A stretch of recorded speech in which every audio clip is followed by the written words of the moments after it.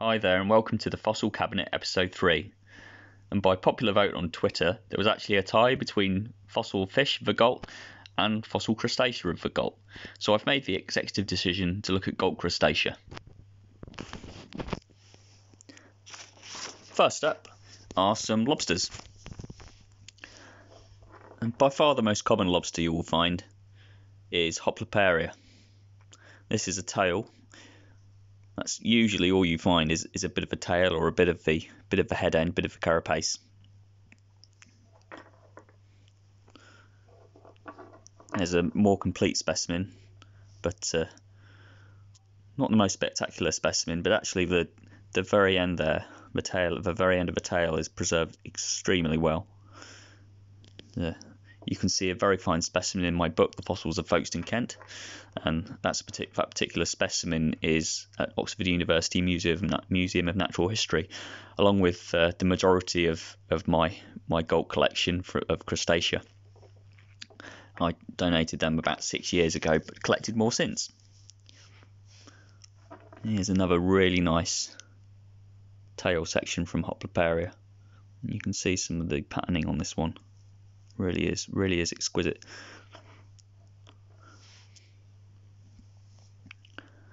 Another kind of lobster or shrimp-like crustacea are these mud shrimps. This one is called Callianassa, and this is just known from a genus as far as I can tell. These are actually not described in any great detail, and there seem to be a number of different species of mud shrimp in the Gault.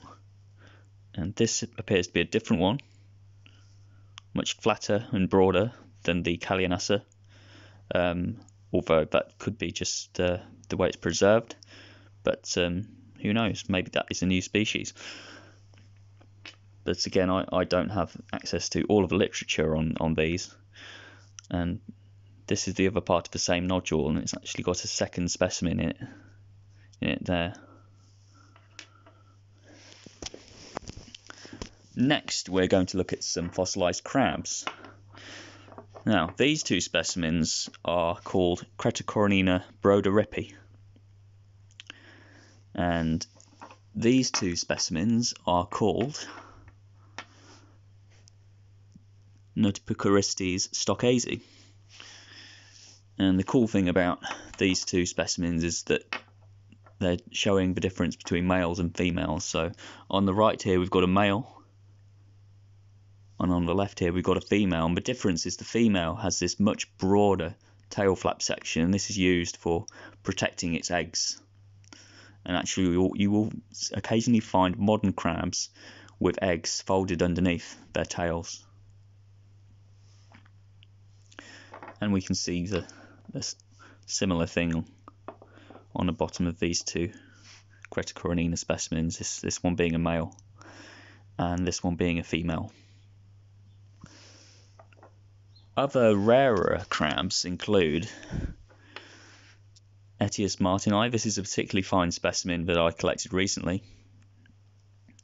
and this is very large for this species, and as you can see, it's a female. So perhaps different to a lot of modern crabs, where the male will be the bigger of the two. In this case, it's evident that the females of this species were usually larger. You can see a very well preserved tail flap there. These are actually not as rare as it might seem, but they're quite hard to find because they're usually very small and difficult to spot. So you have to get down really close to the level of the shore, the beach that you're collecting on at Folkestone, say, to be able to find them easily. Another rarity is Necrocarcinus labeshi. And I've been fortunate enough to find quite a few of these over the years I have collected at Folkestone. Rarer still is Homolopsis edwardsii, but this is actually just a plaster cast of a specimen I found a few years ago, and the original I think is in the collection at Oxford. But there's a really nice specimen in my book from Folkestone Museum. Folkestone Museum has some spectacular crustaceans. Another rare one is this one. This one is called Deeratiopus depressus, and this is again a plaster cast, the original at Oxford. And this particular specimen is a relative of this one. This is Deeratiopus spinosa. This again is a plaster cast of a specimen that is in Oxford now. This one I actually found quite early on in my Gault clay collecting career.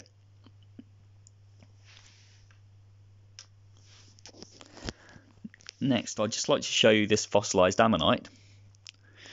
You might be thinking, why on earth am I showing you a fossilised ammonite in an episode about crabs and other crustacea from the Gault clay? Well, sometimes in these particular specimens of Hoplites and similar ones from bed 1 of the Gault, you will actually find fossilised crabs attached to them. And this is the case with this specimen here. So there we can see a partial fossilised crab there attached to it.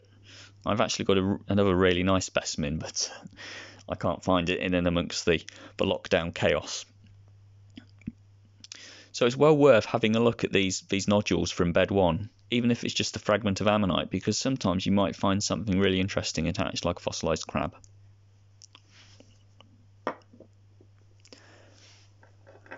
Finally, I'd just like to show you these. These are also crustacea. These are barnacles, and there are quite a few species of barnacles known from the Gault. There's a good half a dozen or so, and the one on the left is called Archoscalpellum compton, and the one on the right is called Pycnolepis rigida. And these are well illustrated in the Pallas book, Fossils of the Gault Clay, if you want to know more about these. So, and finally, again, I'd just like to show you this. This is a burrow of a lobster. It's one of the very few trace fossils you will find from crustaceans in the Gault. I hope you enjoyed that, and I'll put up another Twitter poll at some point to decide what we look at in the next episode. Bye!